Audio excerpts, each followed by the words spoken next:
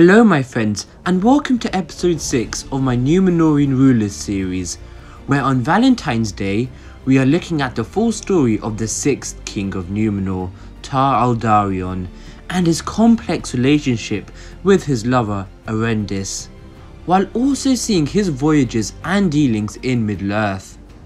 It would be amazing to see the story of Tar Aldarion and Erendis in the upcoming Amazon Lord of the Rings TV show. But let's get into it. Tar Aldarion, also known as Nardil in Quenya, was born in the year 700 of the Second Age in the Númenorian realm of Forrestar, and was from the House of Elros. His father, Tar was the 5th King of Númenor. Aldarion had a great loving for the sea, just like his grandfather Viantor, being his grandfather from his mother's side. In the early years of his life, he went on many sea voyages, firstly in the year 725 of the Second Age, when he sailed with his grandfather to Middle-earth. They returned in the year 727 of the Second Age back to Númenor, and he stayed with his father for a while, who was reluctantly agreeing to let his son go on these voyages, as he was in fact the Prince of Númenor. But again Aldarion begged, and in the years 730 and 735 of the Second Age, he went on 2 more sea voyages. Once he returned, Aldarion formed the Guild of Venturers, which was based on his ship Iamba. His love of adventuring and the sea would continue for many years. However, his father, the King of Númenor, looked coldly upon his adventures of his son, seeing the potential of a desire for dominion over lands, which could be a foreshadowing for the Númenorians later on in the Second Age. Tension started to grow between Aldarion and his father.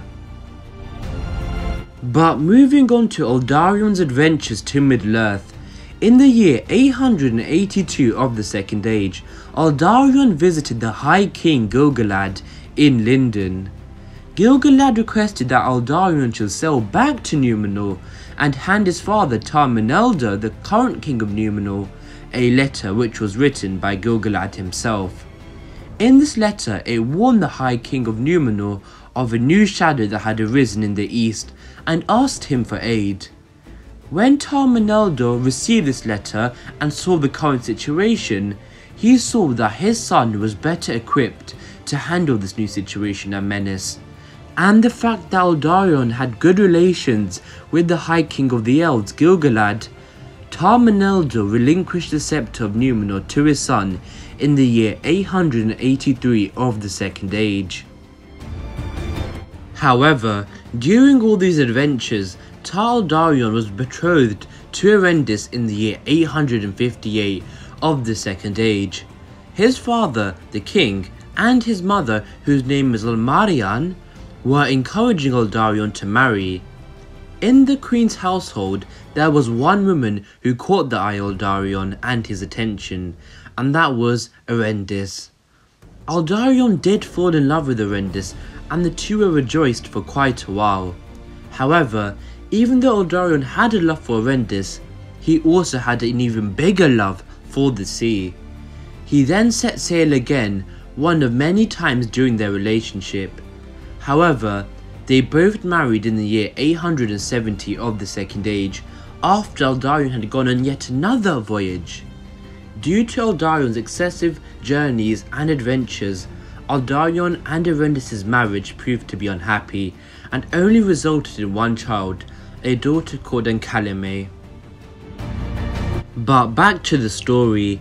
Now crowned king, Tar Aldarion was a visionary and saw the threat of Sauron, who was the shadow in the east referenced by Gil-galad in the letter, and saw the threat Sauron would employ not only on men, but also on the elves as well, which subsequently happened a few centuries later.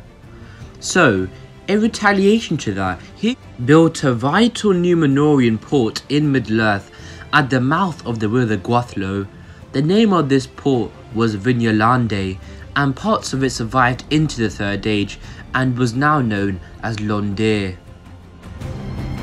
He also ordered the building of 3 famous Númenorian ships, Iamba, which was the headquarters of the Guild of Adventurers, the ship Palaran, and finally the biggest ship Hirolonde. However, some of the Druidain in Númenor were against the expansion and colonialization being advocated by Aldarion. Crucially, under his reign began the deforestation of Eredis and Menhiriath for the buildings of ports and for the resources of timber. But that is where we're going to be leaving the story for today's video, and I said last episode was the turning point for this Númenorian series, and we are seeing this happen in full effect, as the Númenorians are no longer being limited to Númenor and being quite peaceful, but instead beginning their colonialization, and we are seeing the beginning of the building of ports in Middle-earth.